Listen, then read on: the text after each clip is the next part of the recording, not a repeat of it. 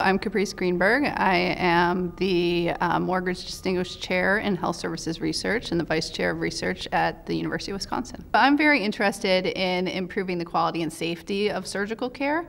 Some of my research focuses specifically on cancer and specifically on breast cancer, and then the other half of it focuses much more broadly on surgery and how we perform in the OR.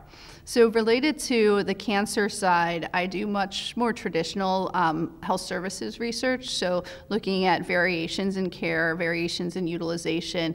The other side of my work looks at performance in the operating room. I actually have a joint appointment in systems and industrial engineering. And so I started that body of work really focusing primarily on system performance and team performance and how people work together.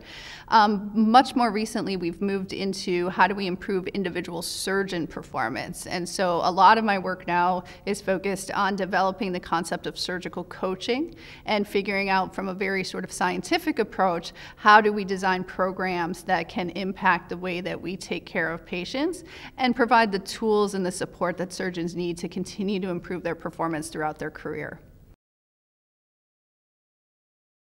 I've often joked with people who spent time at the University of Chicago that when you come out of the University of Chicago, research just becomes a part of your DNA.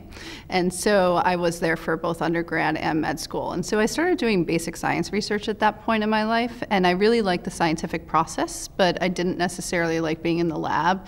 And especially as I moved through medical school, I saw that there was really a disconnect between what we were doing with patients and what I felt I was doing in the lab.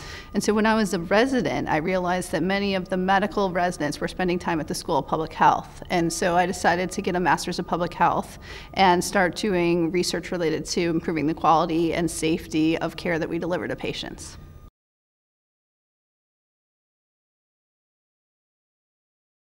I really think that the field observation work that we've done in the operating room has been incredibly rewarding for me. I started doing that work as a resident when really very few people were going into the operating room to see what's happening.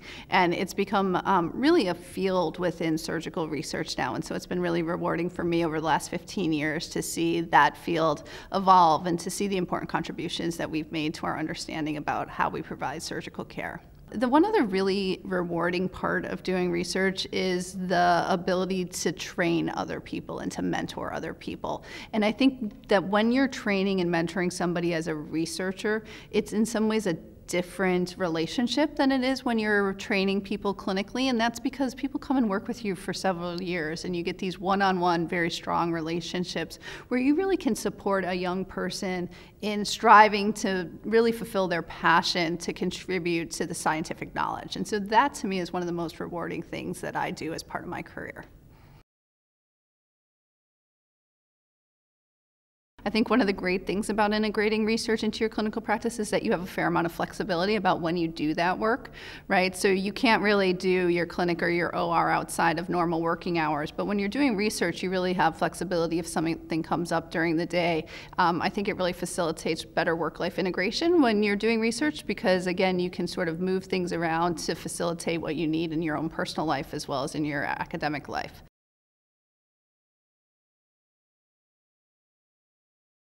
I think that when you're training, it's really hard to imagine that surgery will become something that you're really comfortable doing. And I think that the way that we continue to challenge ourselves and to challenge our discipline is through research. So I think that it provides satisfaction throughout your career in a way that sometimes clinical practice can get a little bit routine for people. The other thing that I think that's fabulous about research is that it really develops the skill set that you need for surgical leadership. So I think the ability to develop a vision, to have people buy into your vision, and to have the opportunity to sort of lead and manage people while they carry out your vision is really what it's about to lead a research program. And that's exactly what you need to run a division, to run a department, to run a medical school. So I think it's a great path for people that are interested in surgical leadership.